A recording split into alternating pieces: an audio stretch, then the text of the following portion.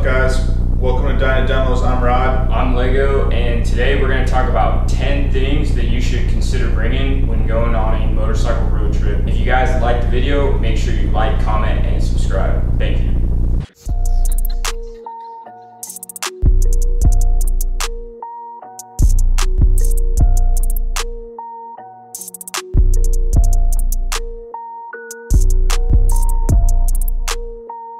All right, guys, so we just wanted to give a shout out to Rebel Reaper. So when we got home, we had this box waiting for us, and you know, he always sends out a personal note, so really cool dude. Thank you, Matt. So these are some of the gloves that he sent us. You know, I think these are the new version, and I think these were the older ones. But these are completely touchscreen compatible, and Rod actually rocked these gloves for 2,100 miles.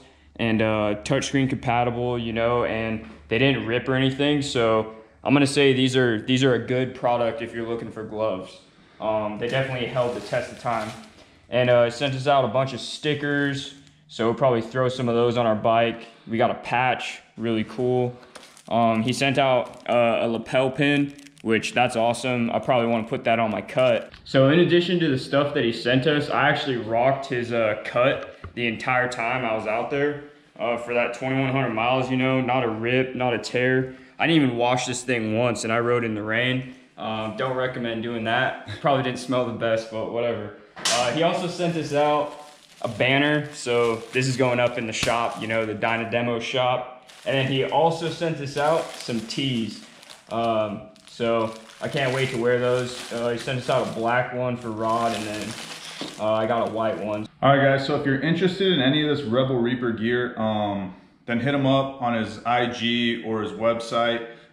We can tell you firsthand, his riding gear is awesome. Like we said earlier, Lego wore that cut 2,100 miles. I rocked the gloves. They're touchscreen compatible, no rips. They worked awesome. So I highly recommend his gear, but if you're just, like I said, interested in any of his swag stuff, like his t-shirts or like his hats or anything, check those out too. He's got really cool designs, and he just redid his logo, which is pretty awesome. So again, if you're interested in Rebel Reaper, check out his website or his IG, and thanks again, Matt from Rebel Reaper. All right, guys, so we're gonna go over the 10 things that we thought were most useful to us and that everybody should consider bringing on their motorcycle trip. We just got back from a 2,100 mile trip. If you tune into our Instagram, you could see all the pictures on our story and all our posts. But the first thing that we think everybody needs is a bag. Oh, I want to go back 1 second. We're not going to go over like hygiene and clothes, because obviously everybody's going to take a toothbrush or a razor, deodorant, and as much clothes as they need for however long they're going to be gone. All right, so me and Lego packed all that stuff. That's a no-brainer. Everybody should take that stuff. But the first thing on our list is a bag. All right, I have the Biltwell X-Fill 80. All right, and another thing you should consider is like a luggage rack or a sissy bar, because me and Lego found that the sissy bar was extremely useful to strapping our bags down. Like I said, this is the Biltwell X-Fill 80. Lego had the military issue duffel bag, aka the C bag, and it pretty much fit 90% of all the stuff we took. All right, guys, so number 2 on the list is tools. All right, me and Lego, obviously we have the same bike, so we know what tools we needed. That's gonna depend on what kind of bike you have and probably how long you're gonna be gone, I would say. But if you wrench on your own bike or you do routine maintenance on your own bike, you should know like the common tools that you need to bring on your trip. This is just an example of some stuff that we brought on our trip, minus a few things. We had some tools in here, obviously, but that's just an example of some things that you could bring. Common wrenches, common sockets, probably some pliers, an adjustable wrench, maybe some vice grips. All right, guys, another thing with tools you might want to consider is maybe like a Leatherman, like a multi-tool, or a good knife. These are always, you know, having a knife probably in any situation is a really good thing to have with you. So you could add a knife or a multi-tool to your tool list. All right, guys, so third thing on the list we're gonna say is rain gear. And rain gear is extremely important if you're on the East Coast. I recommend if you're going on a motorcycle trip, just spend the extra money and get a really good suit. So this suit was about $45. And then what I did was I bought the cheap Frog Tog rain suit, and I ripped the pants on these about 3 times. So I ended up spending like just as much as Rod did on the actual rain suit. So just spend the extra money and get a good riding suit. Nobody wants to be riding around with wet feet. So what we did is we bought these booties that go over your boots or your riding shoes, whatever, and they keep your feet dry. Now these were a game changer. So Rod spent about $10 on Amazon to get these, and I'll put the link in the description for all this stuff. But I walked around in these and I wasn't just riding with them, and I tore through these in like a day. So these were about 10 bucks. And then I'll show you what I used. What I ended up getting was I went to Cycle Gear. These are built and these things lasted the entire trip, and I walked around in these. They got a better sole on the bottom of these. I highly recommend these. These were about $25 from Cycle Gear.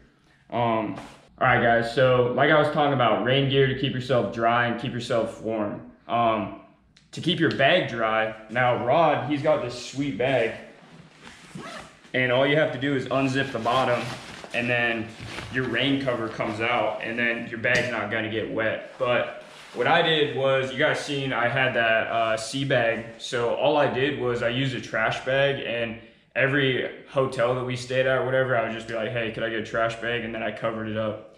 And that's a good way if you don't want to spend the extra money on a really nice bag, but it worked out. Number 4 on our list is a first aid kit. All right guys, so another thing that we found, we actually had to use this the first day, extremely important, was a first aid kit. All right, the second day actually on the trip, I was cutting a zip tie, and like an idiot, cut my finger. And we had a first aid kit and some liquid skin, that super glue stuff that you can put on your skin. And I just put it on there, butterfly bandaged, and then taped it up, and now we're good to go. So I think that this is a really good investment. You could go cheap and you could buy like a little, like, you know, $1 one, you could buy a $10 one, you could buy a $20 one, whatever you feel is necessary, but I think everybody should have at least some band-aids and some basic first aid stuff.